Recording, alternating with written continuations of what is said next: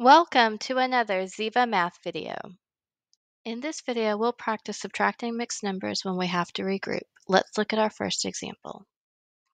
For our first example, we have 3 1/4 minus 1 3/4.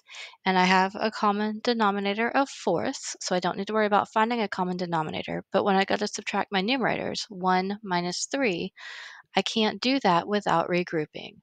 So we're going to go to the whole number of 3 for our regrouping, and we're going to borrow the 1 from it. Now, I can't take a whole number 1 and just give it to the 1/4 like you do when you regroup with whole numbers. I have to turn that whole number 1 into fourths. So remember, if you have a whole and you've divided it into fourths, there are 4 fourths in one whole. So I have to turn my one whole into 4 fourths to be able to do my regrouping.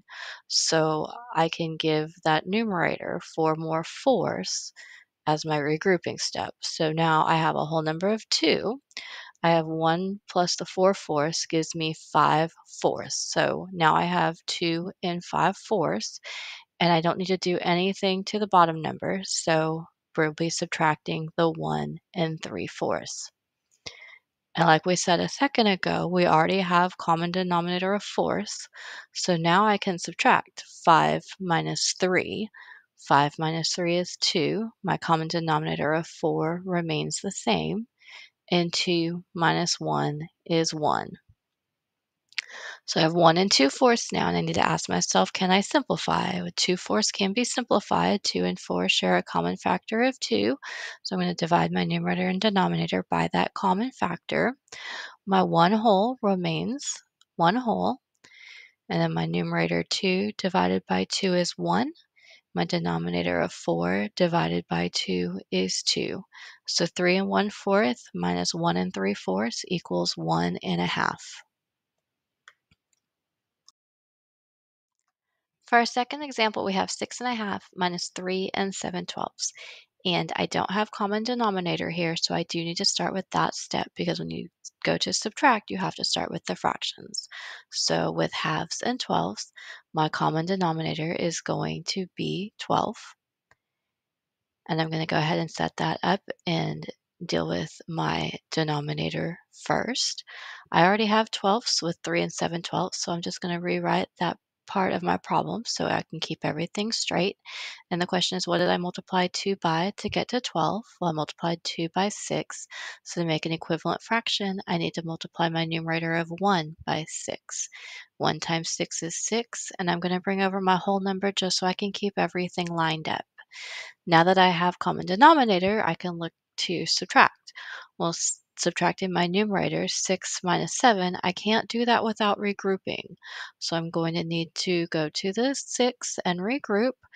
And that 1 that I take from the 6, I can't just give it to the 6/12. I have to turn it into 12s first. So 1 equals 12/12.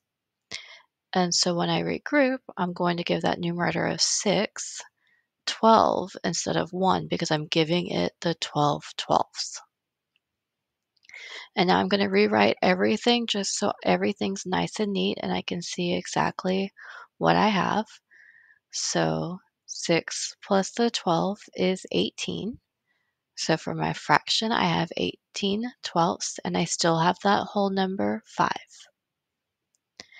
And then for the second number, we are subtracting the 3 7/12.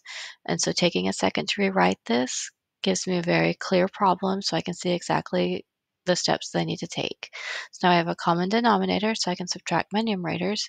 18 minus 7 is 11. My denominator of 12 remains the same, and now I can subtract my whole numbers. 5 minus 3 is 2.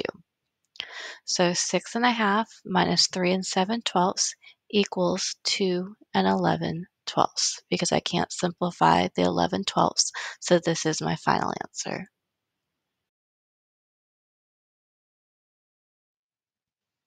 Thank you for joining us. Be sure you like this video and subscribe for more videos by Ziva Math.